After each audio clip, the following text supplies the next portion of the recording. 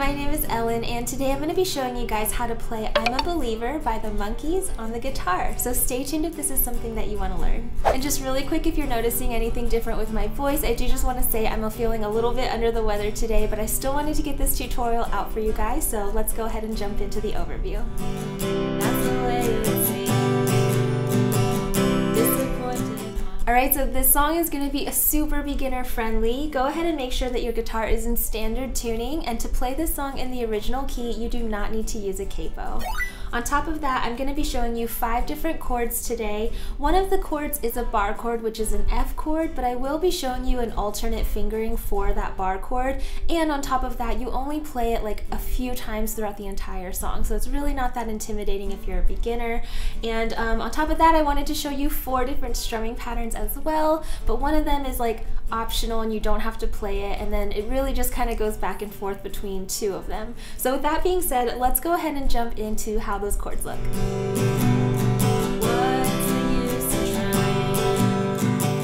Alright guys, so I've gone ahead and zoomed in a little bit so we can take a closer look at these chords. Like I said, there are only 5 chord shapes you need to know for the entire song, and we're going to start with our G chord, which looks like this and sounds like this.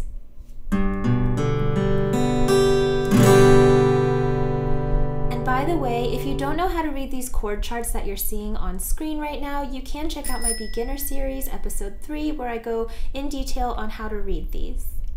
With that being said, let's go ahead and jump into our second chord, which is our D chord, and that looks like this and sounds like this. Next we have our C chord, which looks like this and sounds like this.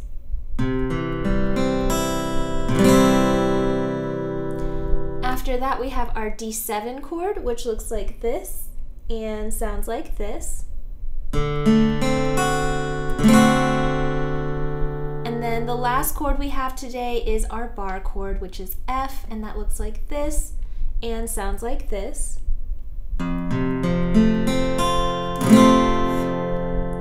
But of course, as promised, if bar chords are new or hard for you, you can do an alternate fingering, which looks like this and sounds like this.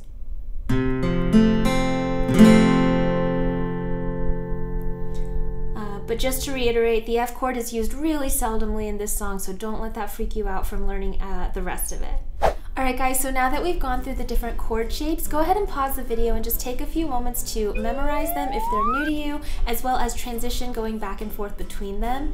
This song in particular, the chorus goes from G to C back and forth a lot, so make sure you have that transition down. If you need help with transitions, I do go over that in my beginner series as well, so you can check that video out right here. But with that being said, let's go ahead and jump into the strumming patterns that I wanted to show you for this song.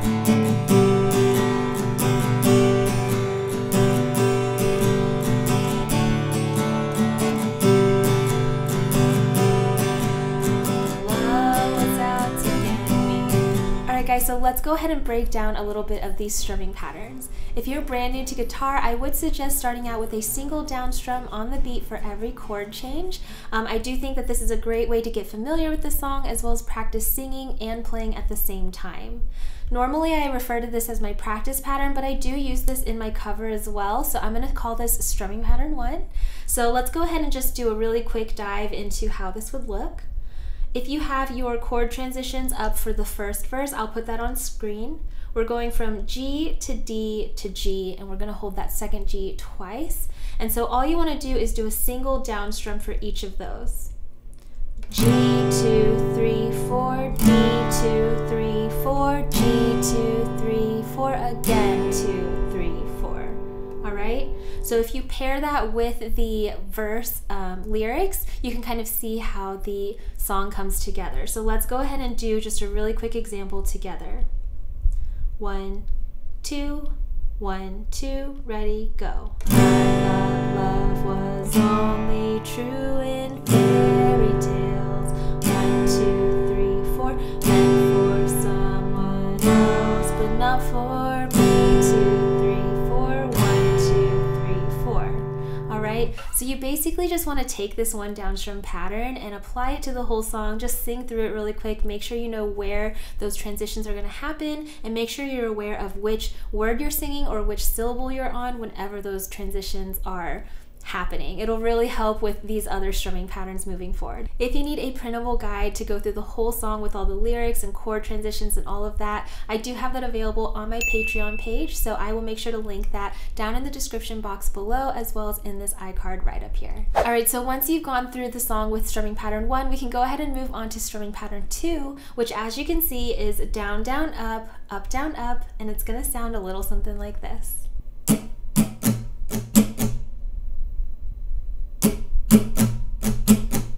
So let's try that together. We'll go to our G chord and just play through this pattern a few times till you get used to that rhythm. So I'm gonna count us in, you hop in whenever you feel comfortable. 1, 2, 1, 2, 3, 4. Down, down, up, down, up, down, down, up, down, up.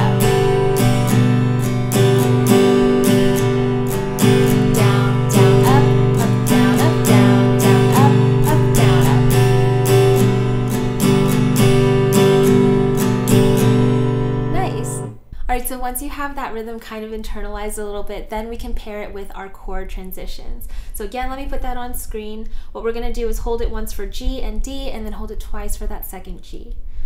1, 2, ready, go. G, down, up, down, up, D, down, up, down, up, G, down, up, down, up, twice. 1, 2, 3, 4, 1, 2, 3, 4, 1, 2, 3, 4.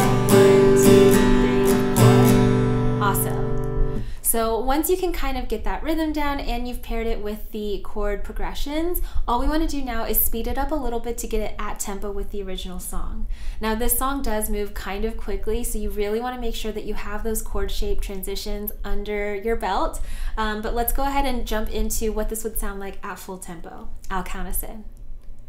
1, 2, 1, 2, 3, 4. Down, down, up, down, up, down, down, up, down, up, down, down, up, down, up, down, up, down, up. E, G. Let's put some singing in there. I thought love was only true in fairy tales. Down, down, up, down, up, meant for someone else, but not for me. Down, up, down, up, down, up. All right, nice. And so the place that I would suggest using this strumming pattern would be for all of the verses, and you can kind of use it for an intro. So at the beginning of the song, you'll hear like an electric guitar solo. I am not going to be going over that today, but if you're playing this on acoustic, you could just hold out your G for 2 measures. Down, down, up, down, up, down, down, up, down, up. Then you would go ahead and start singing. I thought love was only, okay? So that's where I would use strumming pattern 2, but with that being said, let's go ahead and jump into our third strumming pattern. All right guys, so as you can see, our strumming pattern 3 is down, down, up, and it's gonna sound a little something like this.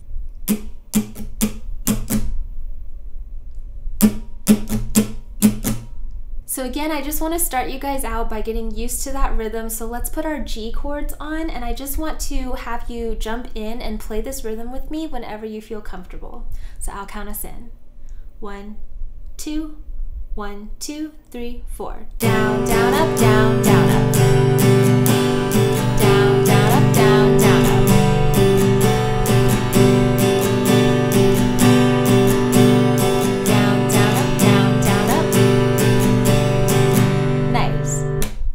So hopefully this rhythm sounds pretty like smooth and easy for you. Basically, the reason why I wanted to teach you this is because we're going to utilize this in the chorus where these transitions are going a little bit faster. So what I'm going to do here is I'm going to put a vertical line halfway through this little strumming pattern. So you'll see down, down, up on the left side, down, down, up on the right side. And what this vertical line is going to represent is where we're going to switch chords. So if you look at the chorus, we're going to go from G to C back and forth several times to play through this chorus. So let's go ahead and practice that. I have my G chord on, and on the left side we're going to go down, down, up. Then you switch to your C chord, down, down, up. All right? And for the chorus, like I said, it's just going to repeat itself for almost the entire thing. So we have G, down, up, C, down, up, G, down, up, C, down, up. All right. And so I know when you don't have the singing in there, it might sound a little confusing how this fits into the song. So let me go ahead and do the chorus for you so you can hear how that comes together. Then I saw her face. Now I'm a believer, not a trace of doubt in my mind. All right, so you can see there it is moving a little bit faster than the previous strumming pattern, but you're just going back between G and C, so make sure you have that transition down pat. But that's basically how you do the whole chorus. And so from there, I kind of just wanted to touch on the end of the chorus. So this is where we're going to bring back strumming pattern 1, which was that single down strum pattern. So you would say, not a trace, down, up, down, down, up, down, up, down in my mind, down, up, down, down, up, down, down, I'm in. And then starting here, you're just gonna do a single down strum. I'm in love, ooh, I'm a believer, I couldn't leave her if I tried. All right, so the chorus is going to kind of combine all of the different strumming patterns that I'm teaching you here today, but you can just kind of think of it as strumming pattern 2 is the main pattern for the verses, strumming pattern 3, which we're just going over now, is the main pattern for the choruses. With that being said, I do have one more strumming pattern to teach you guys. It is totally optional, but I wanted to include it because this is the way that I like to play my cover, so let's go ahead and jump into that.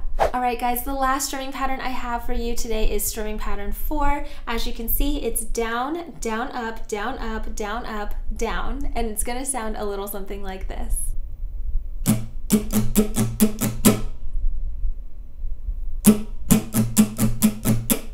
Now, like I said, it's totally optional to play this because it is used pretty seldomly in the song, but where I think it sounds really good is at the end of all the verses. So for instance, the verse 1, disappointment haunted all my dreams, okay? On the dreams word, we're gonna be holding our D7 chord. So you could just hold strumming pattern 2 here, which is what you'll be using for the verse anyway. So it'd be like, disappointment haunted all my dreams. That sounds perfectly fine. You can totally do that. However, something that I think builds into the chorus would be to use this strumming pattern 4. So on the D7 chord there is where I like to put this. So we're on strumming pattern 2 on our C chord, down, down, up, down, up. Then you go to your G chord, down, down, up, down, up. Then here on the D7 chord is where you would use this 4th strumming pattern. Down, down, up, down, up, down, up, down. And then I like to just slap my strings to give that a mute because you want to like stop all the music before you jump into the chorus, and that'll sound a lot like the original. So again, on that D7 chord, we have down, down, up, down, up, down, up, down, mute. All right? So let me go ahead and show you how this sounds in context with the end of the verses. Down, down, up, down, up, down, down, up, down, up, down, down, up, down, up, down, up, down. All right. With singing, it would sound like this. Disappointment haunted all my dreams. Then I saw her face, and then you would go into strumming pattern 3 for the chorus. So again, this one is totally optional. Just stick on strumming pattern 2 if that's what you're comfortable with. But if you add this in, I think it does build the song up and it sounds really nice moving into the chorus. But with that being said, those are the 4 strumming patterns that I wanted to show you that I do like to use in my cover. So let's go ahead and put everything we learned together to play through the whole song. Then I saw her face.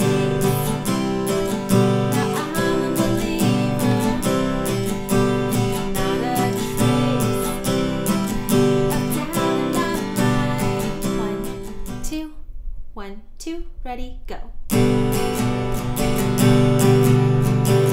thought love was only true in fairy tales. And someone else, not for you. Want to have fun fun jamming out to the rest of this song with me? Then make sure to check out my Patreon page where you can unlock access to this as well as all my other fast track and play along tutorials. I'll make sure to leave a link in the description box below as well as in this iCard right up here. Alright guys, but that does it for me in this tutorial today. I really hope that it helped you. If it did, make sure to give me a thumbs up down below as well as subscribe to my channel. That way you never miss out on any other new tutorials. A special shout out goes out to all of my top patrons over on my Patreon page. I'll have all of their names listed on screen right now. You guys are awesome. And also a huge thank you to all of my patrons over on Patreon for supporting my channel and making tutorial videos just like this one possible. Here are my social media sites in case you'd like to follow me on any of those. That's just where I do fun things like behind the scenes looks at things coming up. I'll poll you guys on what you want to learn next, and I'll even do giveaways on there a few times a year, so make sure to check those out. They'll be linked in the description. But yeah, that ends my tutorial today, so thank you so much for watching. I really hope that it helped you, and I will see you in my next video. Bye!